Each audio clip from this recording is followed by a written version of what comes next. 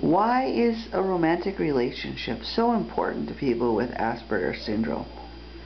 Mainly because it's so hard to get going because we lack those social skills that others take for granted.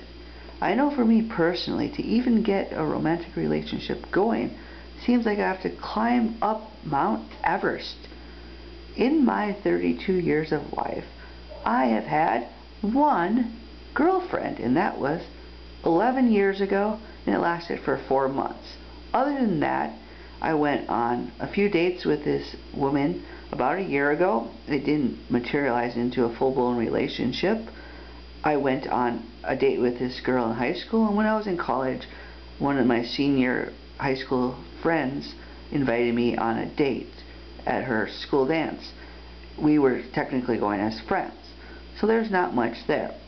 Now, I used to feel sorry for myself because I couldn't have a girlfriend. Some people don't understand why you would be that way. Now, today, I'm not feeling sorry for myself, but I really do want a relationship. It's very difficult for us to get those going. I speak for myself from the perspective of Asperger syndrome. Even fat, ugly people manage to have romantic relationships. So it's perplexing how some of us who are Asperger syndrome people don't get in those relationships, even though we can be better looking than some of the people who've had many relationships. Remember, like Robert Bly says, your wound is your biggest strength. Thus, this is a great challenge to not be able to understand romantic relationships like other people do, but it's also a great opportunity. We are more sensitive, so I believe we make better partners, and thus being more sensitive actually makes it harder to get into relationships because we don't want our hearts broken. We wear our hearts on our sleeves, and that makes it also very difficult.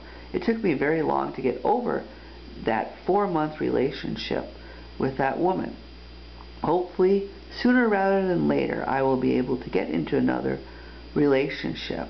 It will be a major accomplishment, a major milestone, a major reason for rejoicing, and I hope to treat whoever is that person, that woman, very, very well, because it's not something I take for granted.